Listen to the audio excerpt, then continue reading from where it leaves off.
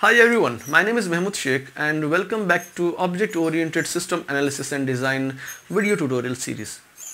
In today's video, we are going to discuss about business object analysis concept of software development.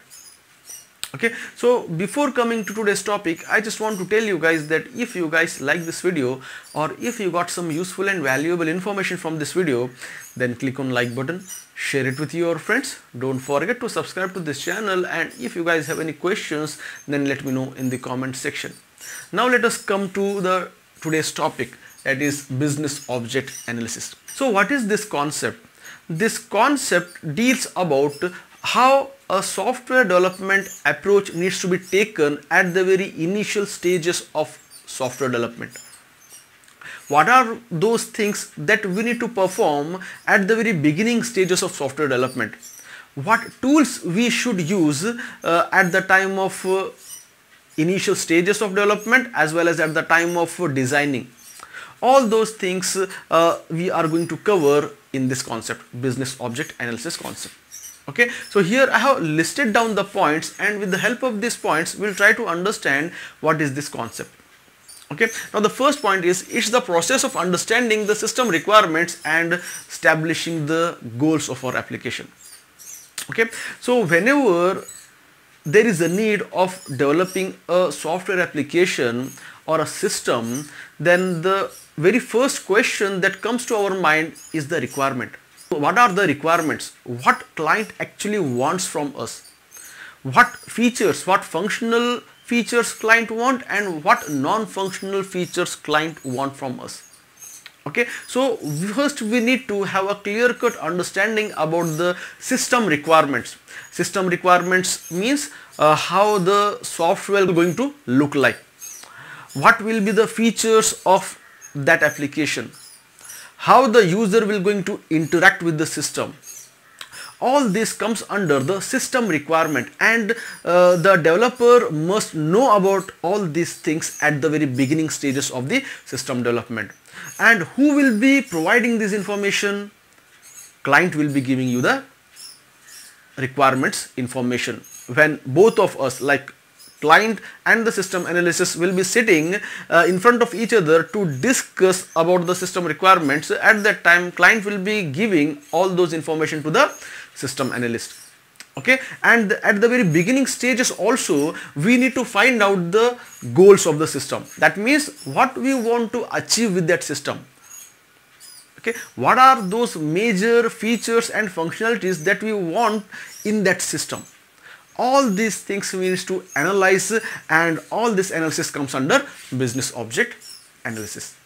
Now the second point is, the major purpose of this activity is to understand the user requirements. Yes, that's what I told you. Okay, the major purpose of this business object analysis is that we can understand the user requirements. Okay, once the system designer or the developers know what the users wants from them, then only they can go for developing a system which can be easily acceptable by the users. Okay, so there are various ways of collecting the user requirements or the system requirements. One of the way I already told you that client only will be giving the system requirements. Okay, and we can go outside and ask the customers, okay, what are their requirements, what kind of applications they want. Okay, we can conduct a session or a meeting where various people can talk about that system, and people will be giving different suggestions about the system. Okay, so these are the various possible ways by which we can collect the system requirements. And the major purpose of this business object analysis is to collect the system requirements. Next is, the objective is to identify classes to make up the system. Okay, so whenever we start developing the system or designing the system, and as we know that classes concept is one of the important concept in system development. We develop the system based on classes. Okay, we call classes as a template or a blueprint of a system, where we depict or demonstrate each and every minute details of the system. Okay, so at the very beginning stages or at the designing stages, we need to understand what are those classes that will contribute to our system. Okay, so if we take an example of a library management system, then what will be the classes? Okay, there can be a class with a name student. Okay, there can be a class with a name borrower. There can be another class with a name subject, then course. Okay, so these can be different classes, and in each and every of these classes we will be storing different types of information. In the student class, we will be storing the details regarding the student, all the details about that particular student. Okay, we will be creating data members, member functions, and we will be creating different private access specifier, public access specifier, protected access specifier. We will be creating those things in the class, and we will be storing different information about the student. And the details regarding the borrower, subject, and courses we will be creating or storing in different classes. Okay, so here in business object analysis also, the major objective here is to identify the classes. We can easily identify the classes of that system only when we clearly understand the system, only when we have a clear-cut understanding about the requirements of the system.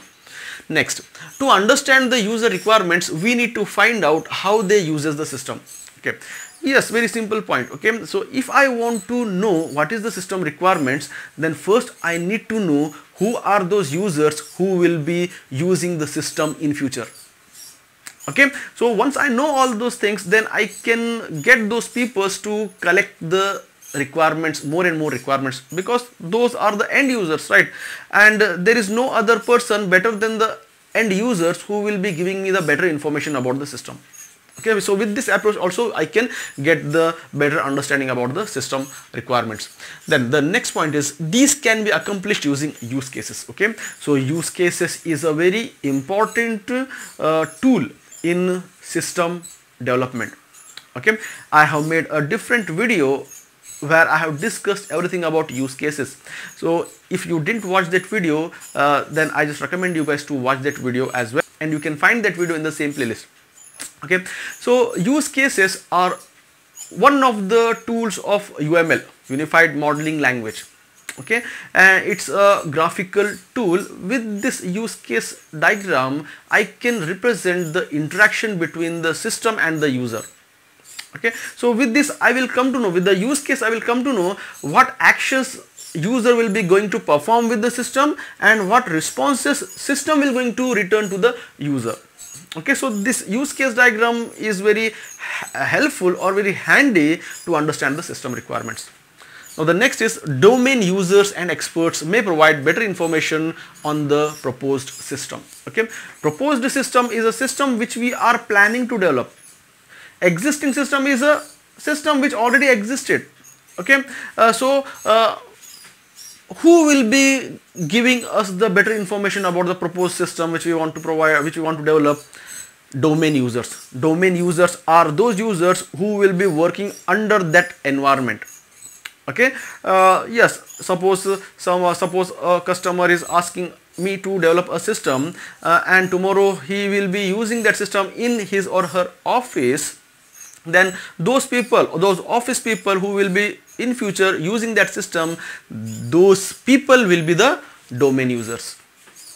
Okay, I can ask the requirements from those users. And experts, okay, those tomorrow who will be using the system, those people also can give me the information about the proposed system. Next, during development, the focus should be done on what must be done instead of how it should be. Okay, how it should be done. So what this point says is, during the development, at the time of development, the focus always should be given on what to be developed at the very initial stages I am talking.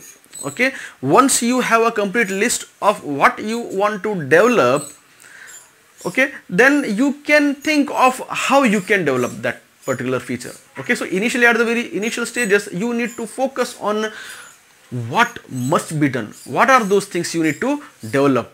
Then later on in next stages you can work on how these features needs to be developed. Another way of system requirement is preparing prototype of the user interface. Okay, yes, it is one of the important point. Okay, so here what they are saying, one of the important method of understanding the system requirement is through the prototype. Okay, I have made a different video on prototype where I have discussed everything about system prototyping. If you guys have not seen that video, then I just recommend you guys to watch that video as well, and you can get that video in the same playlist. Okay, so what is prototype? Prototype is like a demo. Okay, so it can be a virtual demo or it can be a physical model. Okay, that physical or that virtual model will give you the complete information about the proposed system.